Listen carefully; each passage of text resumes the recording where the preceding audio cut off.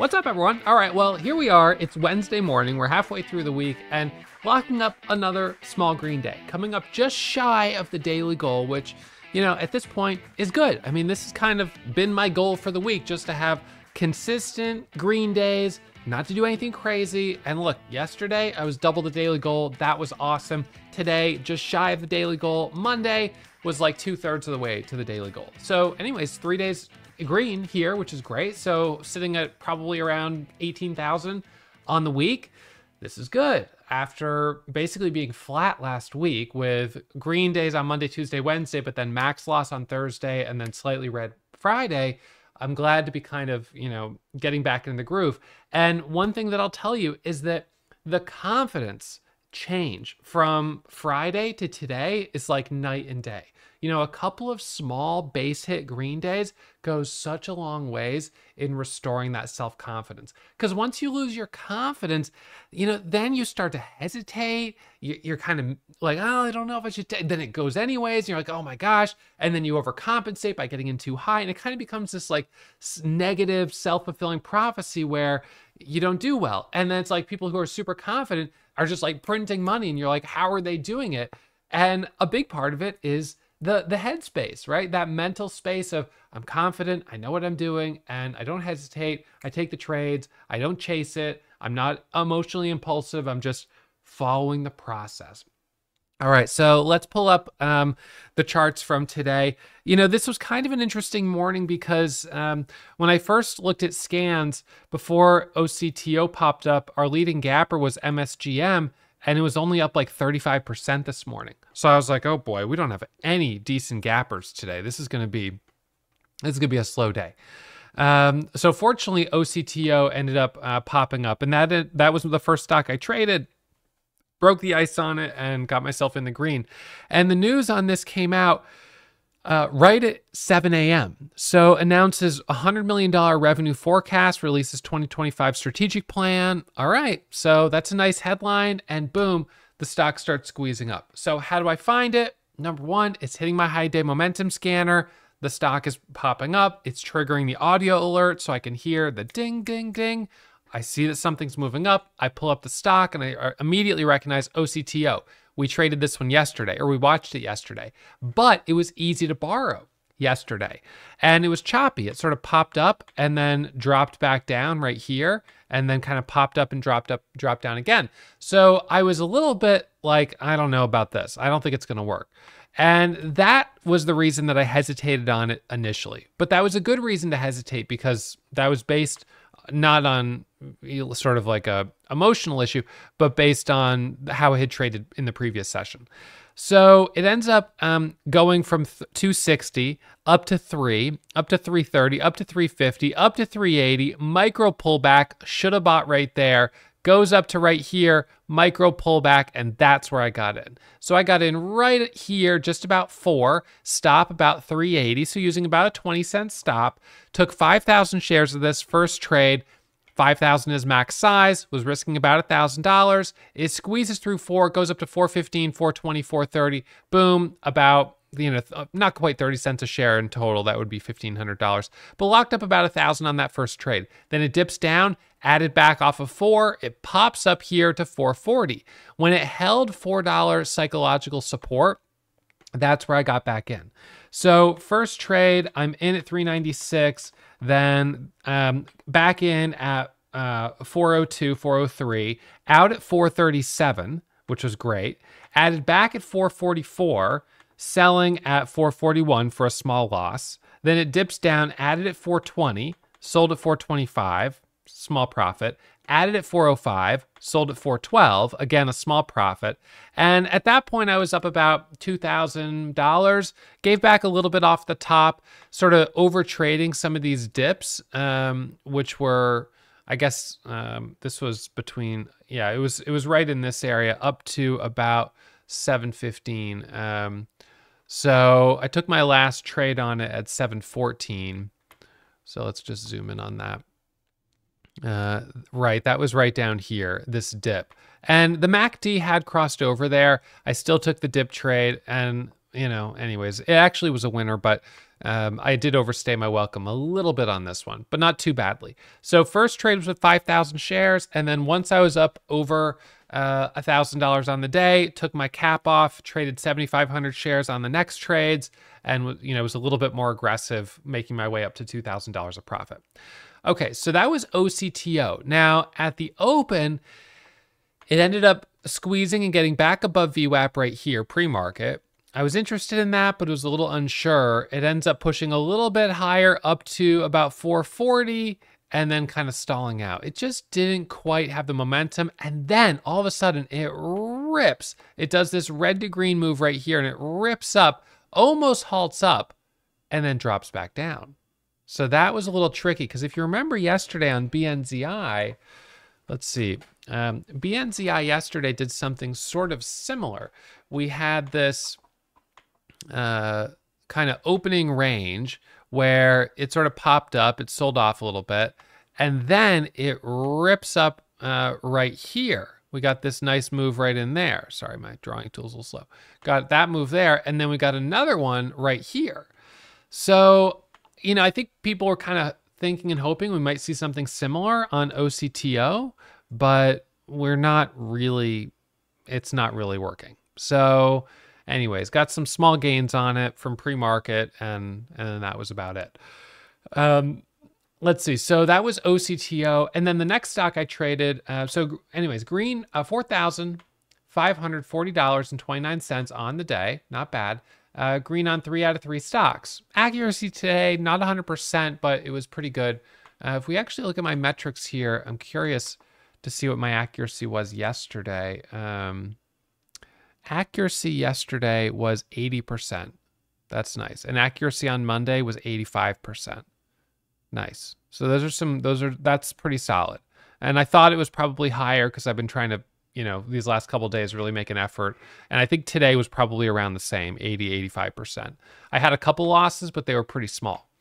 So my profit loss ratio is also pretty good for these last 2 days. If we would I would guess. So let's just look at, let's see, these last 2 days profit loss ratio. All right, so that didn't put it in. Okay, apply. All right, so average loser, $98. Average winner, $430. Accuracy, 85%. Fantastic. That's awesome. I mean, that's great. Now, if I could keep that going for a whole month, I would be in really good shape. If I could keep that going with twice my share size, I would make twice as much money. So, that's the other thing. Increasing share size, increasing quantity of trades, and maintaining these metrics. Now, this is only 2 days. We look at the whole month of September, month to date, and it's not so pretty. I can't complain too much, but the accuracy is 60%. My average winners are 390, and my average losers are 385. So that's the problem. The accuracy and the profit loss ratio aren't as good. We look back at the month of August last month, and accuracy was 70%. Profit loss ratio was 2-to-1. That was a good month. What happened in September? Got a little overconfident, started taking lower quality setups, took some losses, started to get a little desperate, started to sort of spiral. And, like I said, that's kind of the opportunity cost when I have a big red day. I had that red day on Thursday, and then all of a sudden, even though yesterday we had some great action on BNZI, at the open, I didn't trade it because I was like, oh, I can't afford to take the risk. So, that one loss kind of cost me also this whole opportunity because I said, no, I really shouldn't trade this area. I just can't risk it. It's costing me right now by not trading SBC. Well, maybe there's not much to trade here, but I'm also not taking any more trades on TNON, even though that's gone higher. So I'm being a little bit more conservative, a little more defensive, and that is going to, have some real costs. Okay, so anyway, so TNON, this one popped up at, it's like 4 or 5 a.m., sold off, and then popped up again here. When it broke VWAP right there, I jumped in. I jumped in at 475, 485, average about 480. It ends up squeezing through 5 and goes all the way up to a high of 540. My kind of target was a double top right here, and we pretty much got it. So took my profit on that. That was it. Basically, very simple trade, just jumping in on that extension and looking for the squeeze. Jumping in at the break of VWAP, pretty much right at the break of VWAP, and looking for that push up to the double top. Then when we pulled back and all the way back down, I was like, yep, no surprise there. Ends up rallying back up at the open, but I just thought, no, it's, this resistance area here, I don't think it's worth it. Well, it did end up going a little bit higher. I guess coulda, woulda, shoulda, but I think, I really can't be too critical about maintaining the accuracy I've had for the last 3 days. And it's been focusing on getting in early, not overstaying my welcome, and trading a little bit less in total. But the profits are more than they were, during the same period last week.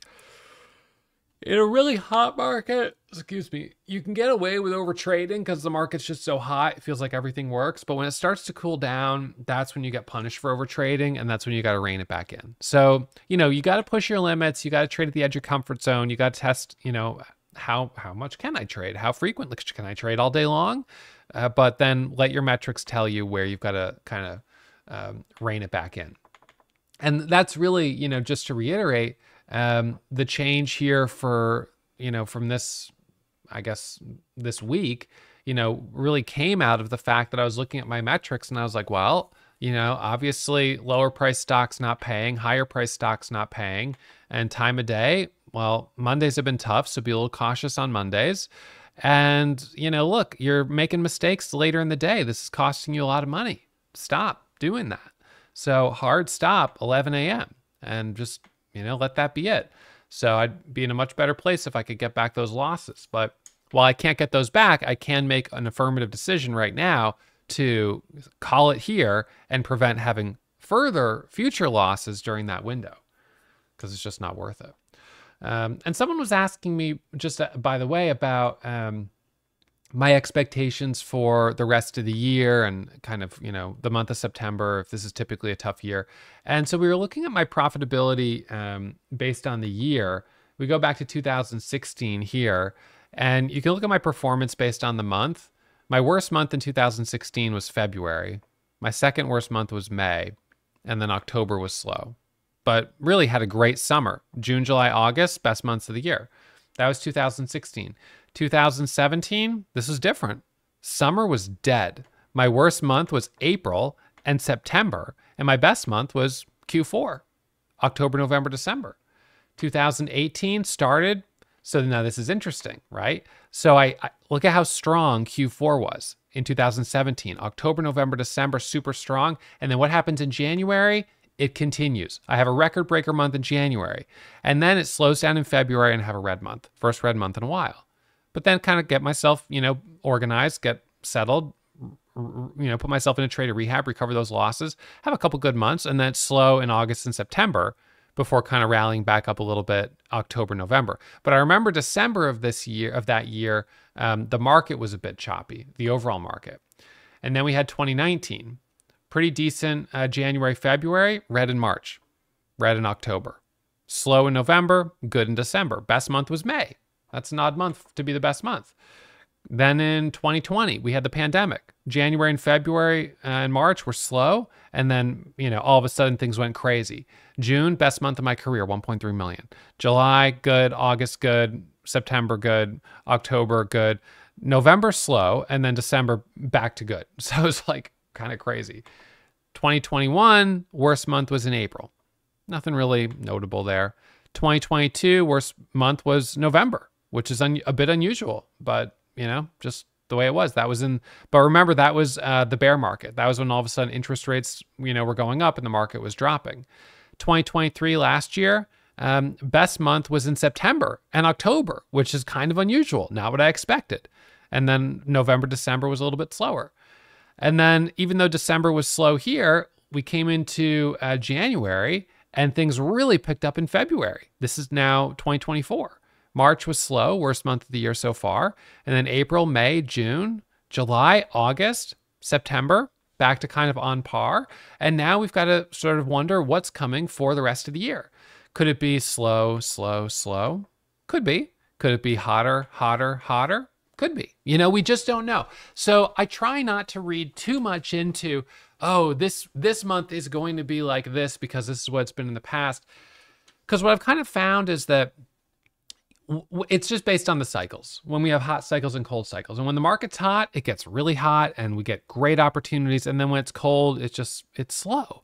And those are not, it's not seasonal, it's cyclical. So we have these cycles. And right now we're in, September's been colder compared to July and August, but it's not by any means as cold as it was back in March. So, that's all right. Things are going to pick back up, and I'm looking forward to when they do. And my goal is to try to keep my account kind of hovering right at all-time highs so that when things do pick up, I can right away put the pedal to the metal, size up, and get aggressive. And I'm not having to kind of, spend time playing catch up. It's just my account's at the highs and boom, here we go. So that means I've got to keep the drawdowns really minimal. If I have red days, I've got to make sure I correct quickly and get myself right back on track. And so I've been doing, although I had 2 red days so far this month, or I guess 3, including Friday, I've been self-correcting pretty quickly. So that's the good news. All right, so that's it for me. Here sitting just under the daily goal, $4,540.29. And I'm going to shut it down, and I will not take any more trades today. I am done. I am walking away. I am not going to look at the keyboard. I'm not going to look at the monitors for the rest of the day. That's it. I'm done. I'll be back at it first thing tomorrow morning. I'll remind you guys, as always, my results are not typical, so manage your risk, take it slow. I'll see you guys live streaming tomorrow morning.